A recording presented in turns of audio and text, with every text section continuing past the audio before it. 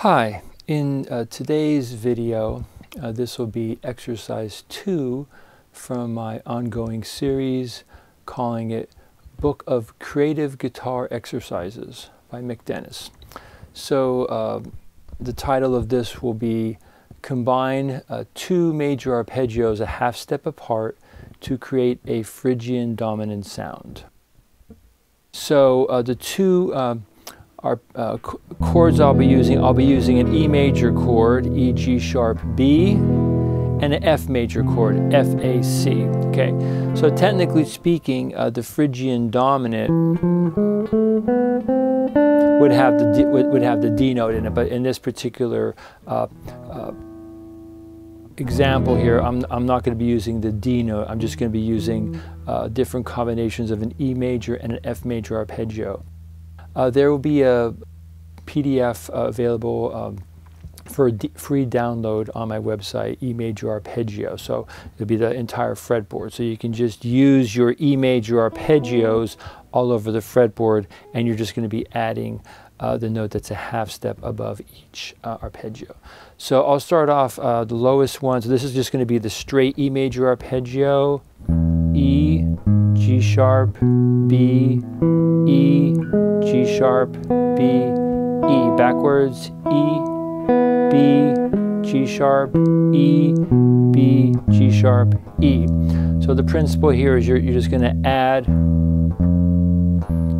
the note that's a half step above each note. So E, F, G sharp, A, B, C, E, F, G sharp, A, B, C, and then E, F. So if you just put those together, you can just see how it's a combination of the E arpeggio and the F arpeggio. So backwards, F, E, C, B, A, G sharp, F, E, C, B, A, G sharp, F, E. Right, so that would work in a lot of different instances. So if you had like either an E major or E major to an F chord,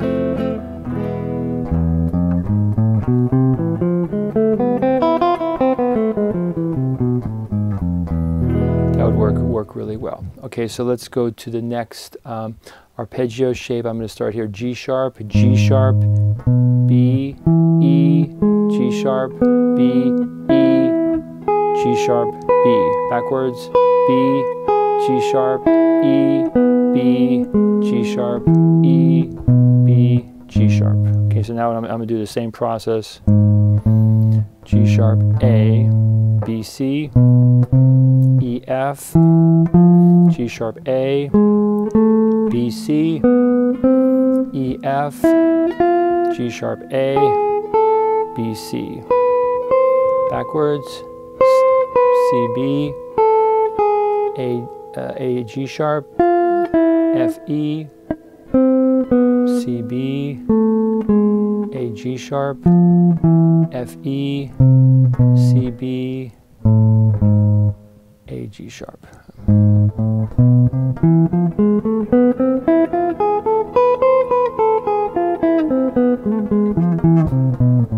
And there's many fingerings that you can do there. I think I'll do that one more time. I'll just use the 1-2 fingering right across.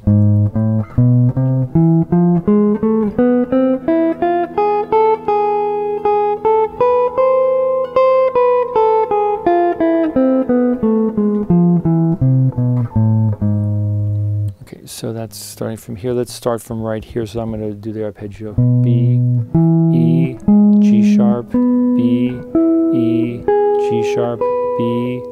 I'll add that note there. Backwards, E, B, G sharp, E, B, G sharp, E, B. So this would be a good place to do like a sweep arpeggio. Right, so I don't want to get too much off on a tangent here. So that's not really the purpose of this video, but I'm just trying to show you a particular harmonic melodic device. So you can do a sweep arpeggio. It's a good place for a sweep arpeggio. So let me add the F major notes on top. So B, B, C, E, F, G sharp A, B, C, E, F, G sharp A, B, C, F, E backwards, F, E, C, B, A, G sharp, F, E, C, B, A, G sharp, F, E, C, B. Now I'll do the whole thing backwards and forwards with just the 1-2 fingering. So you just have to experiment with different fingerings to see what works for you.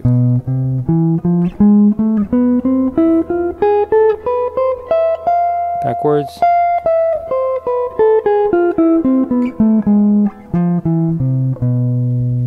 Okay, and now let's go on to this arpeggio. I guess I'll do maybe one more arpeggio. So starting from here, E, G sharp, B, E, G sharp, B, E, G sharp, backwards. G sharp, E, B, G sharp, E, B, G sharp, E. And that's another place where you can do a sweep arpeggio.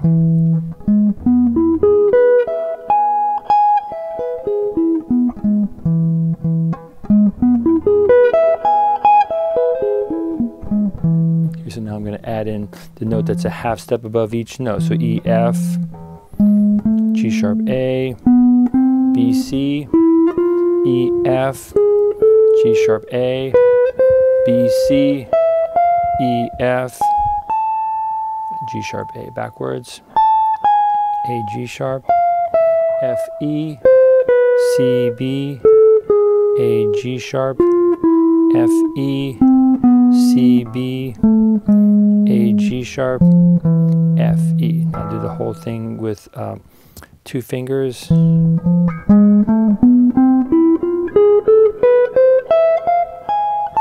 Backwards.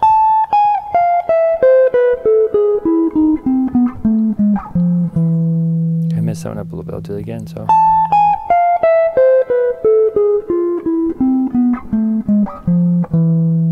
So that's just taking your basic arpeggios and then just adding a different note. So now I'll do a slightly different concept. What I'm going to do is I'm going to take some basic chord shapes and use those as my target notes. So what's going to happen here is occasionally there's going to be one of the notes of the arpeggio that's going to be missing. Okay, so you have an E chord, E, F, E, B, C, B, E, F, E, G sharp A, B, C, B, E,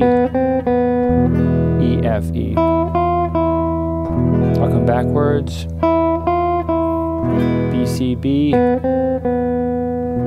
G sharp A, G sharp, E, F, E, B, C, B, E, F, E. Right, so you're not throwing in like the G sharp right there. So I'll just go up and down with whatever fingering I choose to use here. So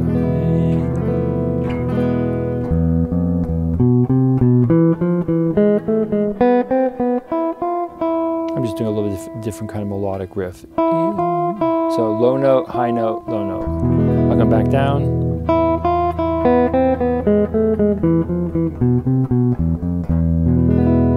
Let's go to the next shape here. So here I'm going to choose not to do the lowest 2 notes. I'm just going to use this shape here, which is basically like a C chord, and then you refinger the C chord, and then you move it up to here and you do like a three string bar. So I'm just going to just trace the notes across here. E, F, E, G sharp, B, E, G sharp. Now I'll do, how about a hammer pick? So now I'm doing down, up. Okay, so let's say I did a chord, and I can maybe let the low E ring here.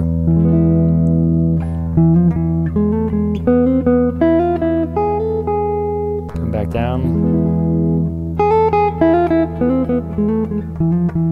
So how nice that sounds with the low E ringing. So you just have to make sure that you don't accidentally hit that note.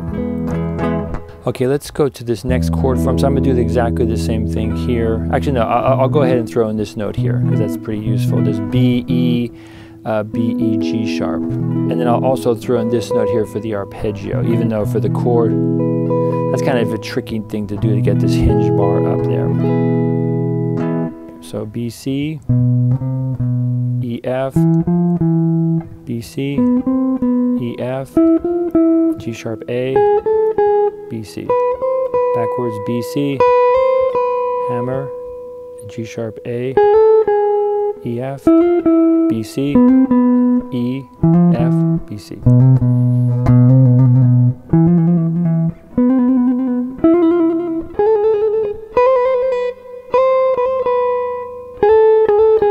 I'm doing a quick hammer.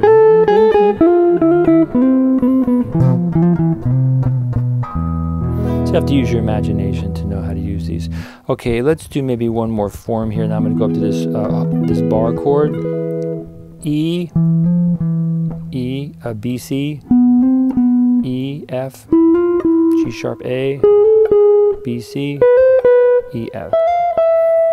Backwards, B, C, G sharp A, E, F, B, C, E, F.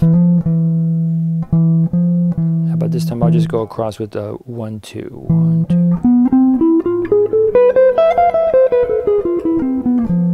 So you notice how you're leaving out the G sharp note there. Okay, so that's using some chord shapes. So now I'm going to do just a couple examples going across the fingerboard. I'm just going to start here on the root. So I'm going to trace out this shape here. So E, G sharp, B, E, G sharp, B. Backwards, B, G sharp, E, B, G sharp, E. And I'm just going to add, I'll just do a hammer on here. So E to E, F, G sharp A, B, C, E, F, G sharp A, B, C. And then here I'll do a pull off. C, B, A, G sharp, F, E, C, B, A, G sharp, F, E.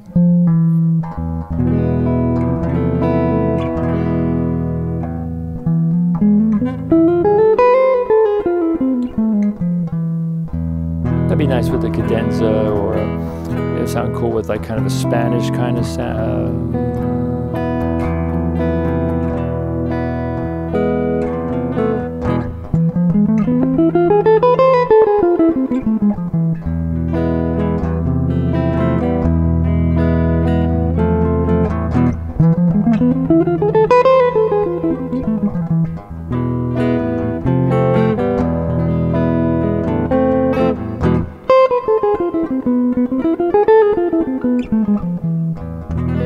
So now I'm going to go to right here. So now I'm going to trace out the notes. I'm just going right across 6 strings. So B, E, G sharp, B, E, G sharp, backwards. G sharp, E, B, G sharp, E, B.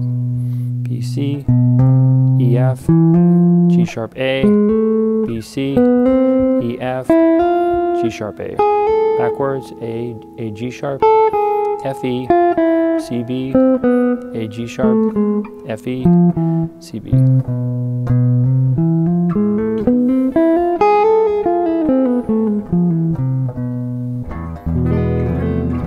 Okay, I'll do that one more time. How about I'll do like a hammer, do a hammer pull off.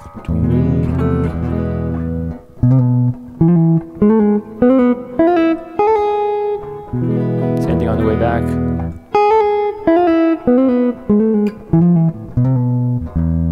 Okay, and so I think I've talked about this in other videos. So what I like to do is I like to take my right hand and just lean up against the lower strings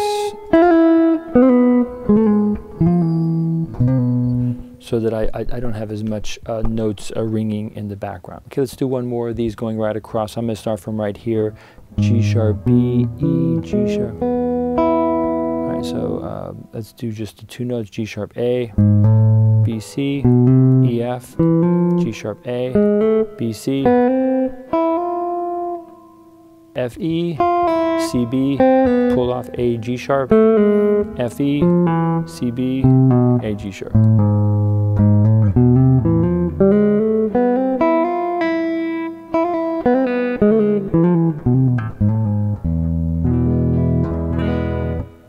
So that's just going, kind of going across the fingerboard. So I realize that there's some duplications with some of this, but this is just different ways of visualizing it. Actually, let me just throw in one more bonus tip here. So one of the ones that I like to use, I talk a lot about symmetrical fingerings. So what I mean by that, when you're playing the guitar, these two strings, E and A, D and G, and B and E, are tuned in perfect fourths. So anything that you do on these two strings can be duplicated on the middle two strings and the top two strings. So if we took all the B's and E's, B, E, B, E, B, E, and we added the C and then the F, so we have like a convenient 4-note pattern. B, C, E, B, C, E, F, B, C, E, F. Right, so then if you wanted to resolve to like an E chord, same thing here.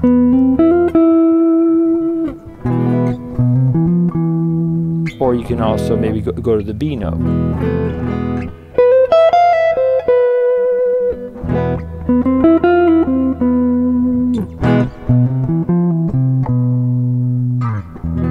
Okay, so that's just kind of like a little bonus tip.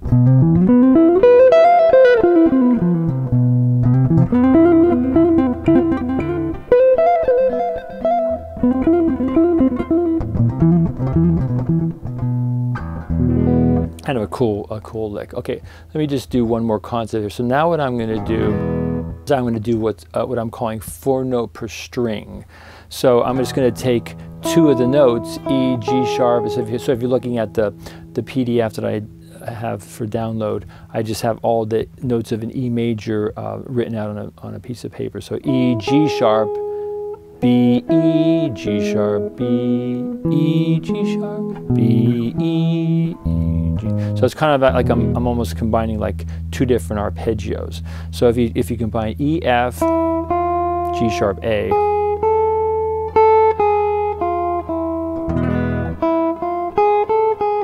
so I've talked about this before in my videos. Don't feel like you have to stretch. You just have to kind of think more in terms of kind of a smooth shift. Okay, next one, B, C, E, F. F. I'll combine the first string and second string.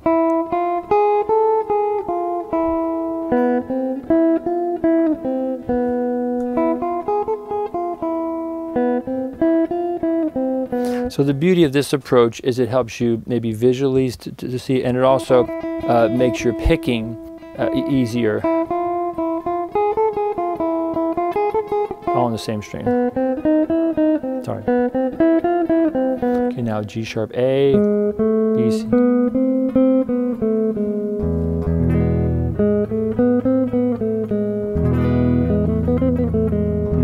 Okay, next one, E, F, G sharp A. So if you want to let that E ring there,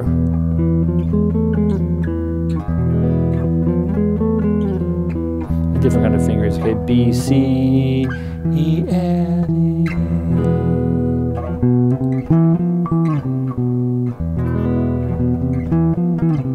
And then the lowest one, E, F, G sharp A.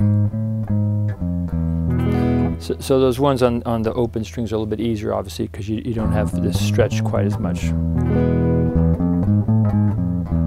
Okay, what I'll do is I'll just go right across with those. So on the 6th string up to 1st string.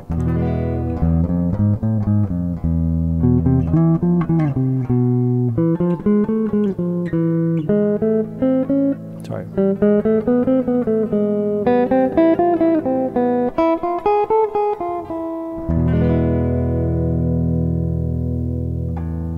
Let's go on to up here. So we're gonna combine B and E.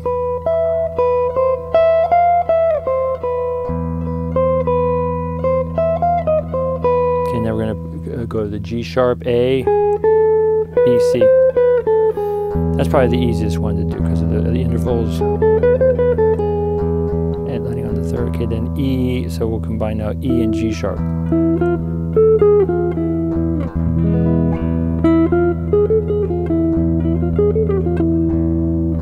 Now we're going to do B, C, E, F. Right, Right, so you could do, I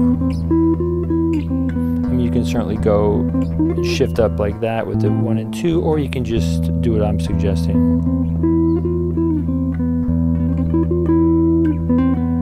Okay, next one, we'll go to the G sharp here, G sharp A, B, C.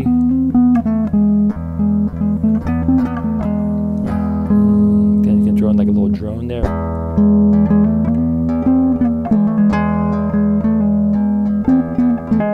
So then if you wanted to do this stretcher, a really good pro tip is try to bring your thumb fairly low. I'm sitting right now with a classical guitar stand, so it's getting my neck up a little bit here.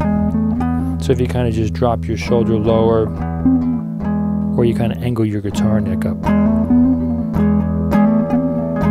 Okay, I'm going to take that idea to go down to here, E, F, G sharp, A. That's a little bit harder to stretch. And then I'll go down here, B, C, E, E. Right, so it'd be very, you know, it'd be practically, for all practical purposes, impossible to really stretch there as you get down low. So that's all I have for this exercise 2 from the book of Creative Guitar Exercises. So the idea here is to take different concepts of guitar playing, scales, arpeggios, and then just try to be creative with them. So that's my whole point here. Okay, so I'm going to just play out for the rest of the video. So thanks for watching and listening. And until next time, happy jamming. So let's see what happens here. E, F, combining.